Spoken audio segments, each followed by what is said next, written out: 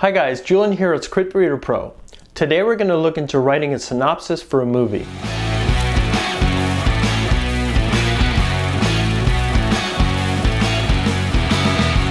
If you want to learn how to write and sell a script, you must also learn how to write a synopsis. A movie is based on a screenplay, but that screenplay is based on a story. And a story in its purest form can be found in a movie synopsis. Whether you plan on writing a film synopsis for a script that's done and dusted or is yet to be written, being able to refine a story down to 400 words or so is an invaluable skill to acquire. What is a synopsis?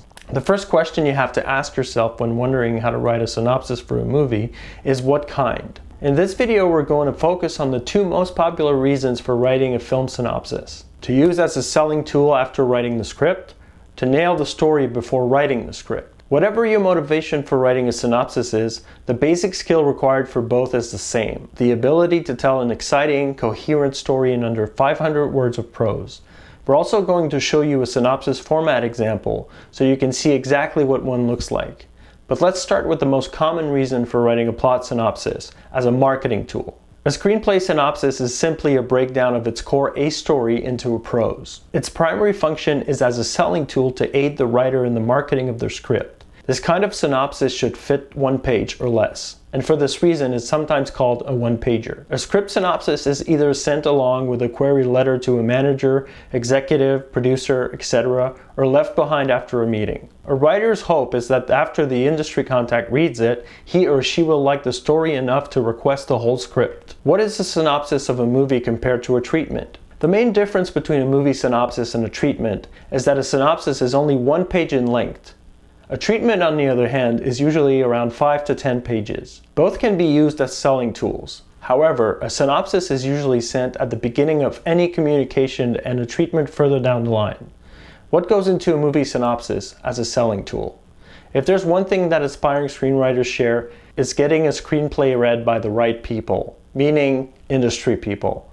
But one of the most overlooked devices when pitching a screenplay is a tightly written film synopsis that sells the core concept and story.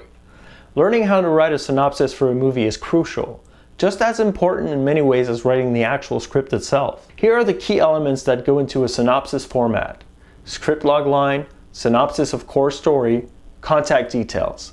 Let's take a look at each in turn. The logline. Technically, your logline can also go in your query letter, but it can be a good idea to include it at the top of your one-page movie synopsis also. Putting it into written form as a plot synopsis means first learning how to write a logline. Just like a synopsis sells the screenplay, the logline sells the synopsis. A good logline explicitly tells us what the story is about and what our protagonist is set up against. For example, after getting in a car accident, a woman is held in a shelter with 2 men who claim the outside world is affected by a widespread chemical attack. If the idea is good, the logline for that story will trigger the reader's imagination and make them want to read the synopsis. Movie synopsis practical exercises. Here's a great exercise to help you train your mind to see the core idea in a story and write a professional logline. Write 10 loglines of your 10 favorite movies. This will help you drill down to the movie's core and develop the ability to summarize it in a couple of sentences. Then write 5 different loglines for your screenplay. Identify the best one, and you'll know it when you read it. The core story. The best way to think of a movie synopsis is as a short story version of your script. It is simply your script's main plot written in prose and condensed down to a single page. Its focus is the script's core conflict, what the protagonists struggle to achieve and what's at stake if they don't achieve it. Overall, keep these habits you've learned from screenwriting at the forefront of your mind when writing a film synopsis. Use strong visuals. Write in the present tense. Write what we can see, apart from a couple exceptions if needed. Let your writer's voice shine through in the synopsis. There are other fundamentals, of course, but keep this in mind and you're golden. Stick to only the important plot points when writing a movie synopsis. A screenplay needs to be brisk and always moving the plot forward. The same applies to a screenplay synopsis, but with even more efficiency. Your talent lies in your choice of effective words that tell the story in an exciting and efficient manner. This means foregoing subplots, minor characters, and anything that's superfluous to your protagonist's struggle. Too often writers make the mistake of including details and things that are not important to the story. This is because we feel that by giving context around everything in the story, we're increasing the odds of the reader getting more out of it. This is a mistake. We're cheating the reader of the thrill of discovering their own immediate connection with the story. Don't lose your reader by spoon-feeding them every little detail and telling them how they're supposed to think. Get right into a very important scene and circumstance that catapults the story and gives us a very clear and clever example of your protagonist's character. Then continue the plot synopsis by hitting only the pivotal turning points and events that define and drive the story. Highlight the protagonist's arc in the plot synopsis. Even though you'll be writing an abbreviated overview of your screenplay, it can help to take the time to spell out the protagonist's emotional growth. It's one of the very few times you can pull out of the linear narrative and give commentary. It's a way of taking pause to establish personal turning points for your character. Taking the time to highlight those moments where the character evolved makes them human. You can then get right back into the story beats, outlining only the plot's most important events and turning points.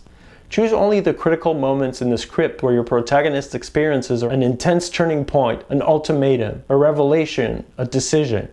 This will pull the reader into the story more as they read scenes that reveal their character. Highlight the genre in the movie synopsis. Make sure your plot synopsis conveys the genre and tone of the script itself.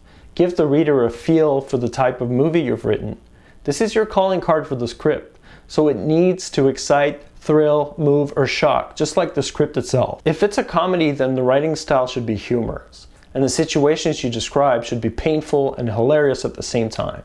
If it's a horror, then the writing style should be evocative of a scene in a horror movie and induce anguish and fear in the reader. You get the picture. Movie synopsis practical exercises. Write 10 one-page synopses of your 10 favorite films. This is an invaluable exercise in learning how to write a synopsis and how to distill a story down to its core components. Another good exercise is to imagine you only have 1 minute to pitch your favorite director who's interested in the script. What moments from the story would you use and try and convince them they should read the script? What scenes would you describe to ignite their interest? Your answers to these kinds of questions are what should probably go in the synopsis. Synopsis format and contact details. There are no hard and fast rules here. As with the actual screenplay, try not to sweat the small stuff when it comes to presentation and synopsis format. No one really cares whether you use single or double spacing, 11-point Time New Roman versus 12-point Arial, or if your contact details are at the top or bottom of the page. That said, while there are no rules as such, here are a few pointers. Always include the name of your script, who it's written by, and the fact that it's a synopsis. It's best at the top. You don't want the reader to love the story but then have no way to contact you. Include other optional information such as the script's genre and WGA registration number if you wish. This can go alongside your contact details, either at the top or bottom of the synopsis. It's probably best to keep things as clean and simple as possible. Some people say you should break your plot synopsis down into 3 paragraphs, 1 for each act. Others insist it should be 4, while others recommend 5. Again, there aren't any rules that are set in stone when it comes to writing a film synopsis. If you manage to condense your story down into 3 paragraphs, that's fine. If it's 4 or 5, that's fine also. Film synopsis example, Whiplash. This is a great film synopsis example for Whiplash. Bear in mind, this isn't the official synopsis format used by Damien Chazelle himself, or an actual film synopsis example written for Whiplash. We wrote this to give you an example of how a synopsis format should generally appear and an idea of its style and content. What goes into a movie synopsis as a story tool? We already described pretty much everything that goes into the movie synopsis. The only difference is you don't have to include the log line or worry about synopsis format. It's purely a writing exercise for your eyes only. See if you can write out your story on 1 page, either by expanding a log line up or condensing an outline down to around 400 to 500 words. Doing this will help you better understand your core idea, write efficiently, and identify the heart of your story. As we already mentioned, there's no need to worry about synopsis format here. It's up to you if you use a 9-point font with no paragraph breaks and no room for the heading and contact details. Just so the plot synopsis fits on 1 page, just bear in mind the only person you're cheating is yourself. Now that you know how to write a synopsis for a movie, it's time to put in the work. Spend time writing synopses of your favorite movies first. Pick films similar to the one you're writing or have written, and learn how important it is to be able to tell a compelling story under 500 words. Do yourself a favor by avoiding long movies like The Godfather or The Lord of the Rings. Then apply the technique to your own story. Write and rewrite your movie synopsis until it's where you want it to be. Then get feedback on it and make changes so it's even better. And whatever you do, make sure it's been proofread by someone before sending it out. Alright guys, thanks so much for watching. Please share, like, and let us know your comments. And don't forget to subscribe to our channel to be kept up to date with our latest content. And if you'd like your script read by a professional, make sure you check out the link in the description below. Take care!